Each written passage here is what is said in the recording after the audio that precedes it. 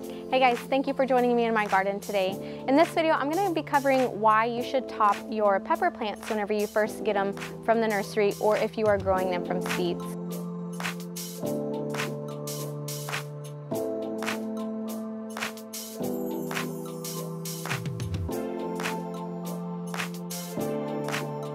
So whenever you get a pepper plant, it's probably 6 to 8 inches tall. And what you want to do is you want to cut the top of that plant off. And why you want to do that is because it's going to send the growth hormone back down into the root system whenever you transplant it. And what that's going to do, it's going to keep your plant from being so lanky. It's going to get a lot of foliage, from, just like this one that I have here. This is a snackable red that I had topped, and as you can see, it has a lot of leaves on it. It's bushing out, and that's exactly what I want with these pepper plants, because whenever they bush out, there are more chances of you getting more fruit, which is what you want to do. You want to get the maximum yield whenever you're doing gardening. So if you have pepper plants right now that you may have just gotten from the nursery, what you want to do is look at the top of it. You're going to have about two small leaves and 4 big leaves coming out right at the top, and you may have a bud or 2 there. So that's going to be where you want to cut it, but you want to make sure that you have at least 4 leaves below where you are going to cut it.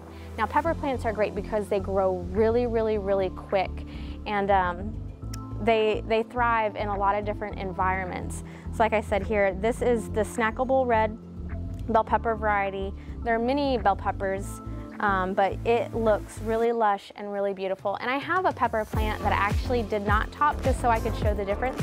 And we're gonna go look at that one right now. Here I have my pepper plant that I didn't top, and this is just a typical bell pepper plant. And as you can see, it does not have a lot of foliage on it.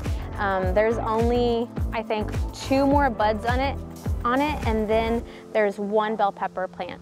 So whenever you top your plants, remember I said it sends that growth hormone back down to really establish the root system, and then to try to bush out so you can get more peppers, more buds.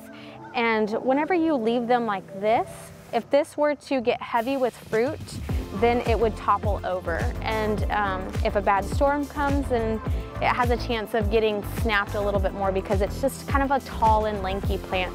And that's not what I want. Like I said, I want my maximum yield that I can get. So this is just a result of not cutting it. So if your pepper plants look like this, that's probably why. But now I'm going to show you some of my other ones that I did top, and so that way you can compare them to this little guy.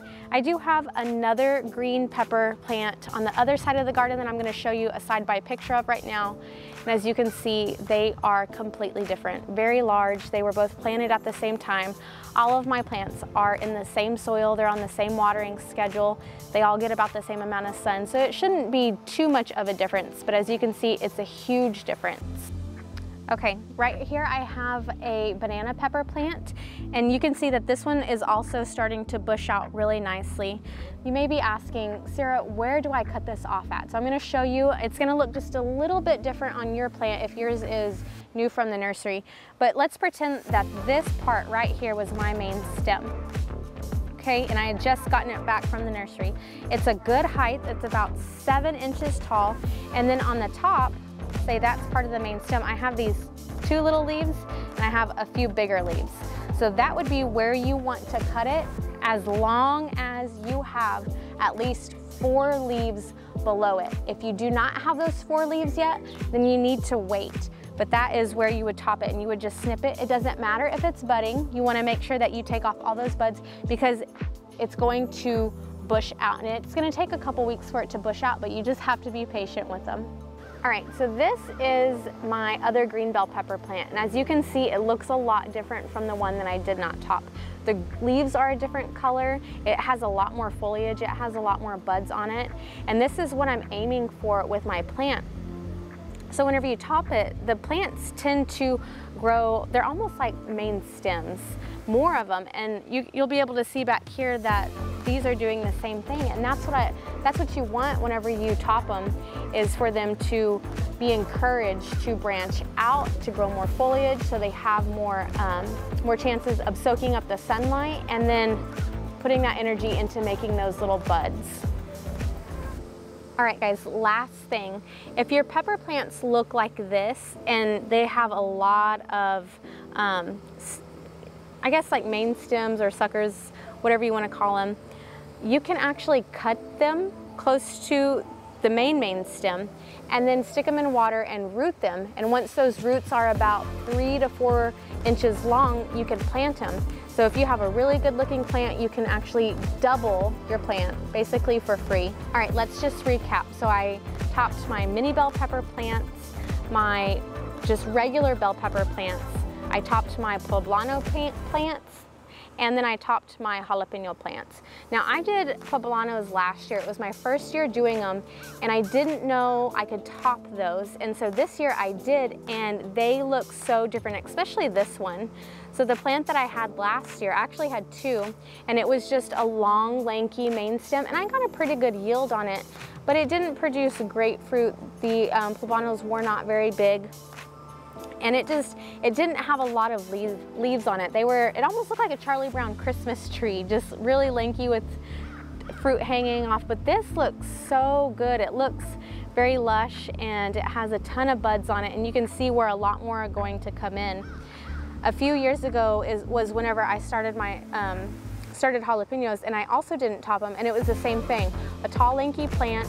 They had a pretty good yield for the jalapenos because they're just a very hardy plant that produce a lot, but topping them, they produce a lot more. So I'm really excited to see how well these do. And you can see that I've got a lot of foliage down here coming in, several buds.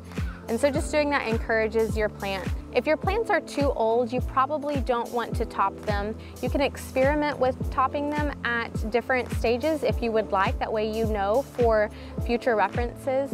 But peppers are great. Depending on what area that you live in and how long the summer is, they can be planted throughout the year. So it's not too late to go get pepper plants and top them and start them in your garden and compare them to what you already have. If you guys liked this video or found it helpful, please make sure to give it a thumbs up and subscribe to my channel, and I hope to see you in the next video.